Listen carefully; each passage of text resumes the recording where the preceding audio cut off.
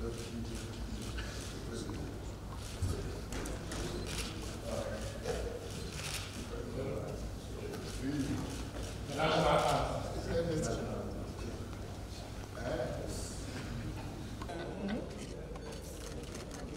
Excellency.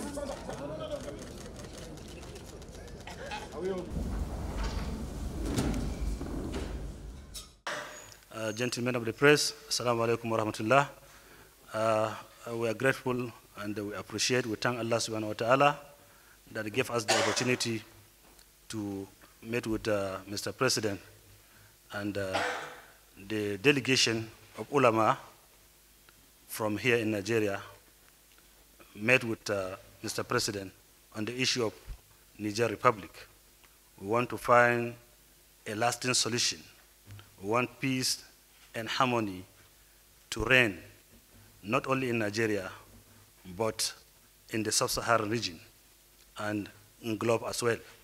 So the ulama advise Mr. President that we want peace and reconciliation. Always, if there is anything happen between you and your neighbor, the Holy Quran commands you to reconcile. So we want reconciliation. That's what we are here. And our able leader and president accepted the offer that he wants us to intervene and to talk to our brothers over there in Niger Republic, the scholars as well there, how can we come together and bring a lasting solution to this problem. That is why we're here, and inshallah, by the grace of Allah, we are optimistic that Allah subhanahu wa ta'ala will do it for us and will find a lasting solution for this issue. May Allah subhanahu wa ta'ala continue to guide us and may He protect us. Sheikh Abdurrahman Ahmad of Ansaruddin, Chief Missioner, will add a word or two on what we discussed with Mr. President. Sheikh. Stated it.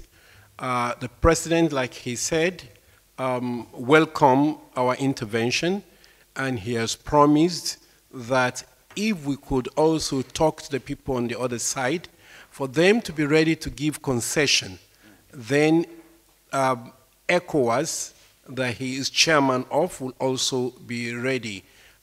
Other than that, the President deplored, coup d'etat in the Sahel region, and as a Democrat himself, he said he will do everything to ensure that there is democracy, justice, freedom, and peace in the sub-region.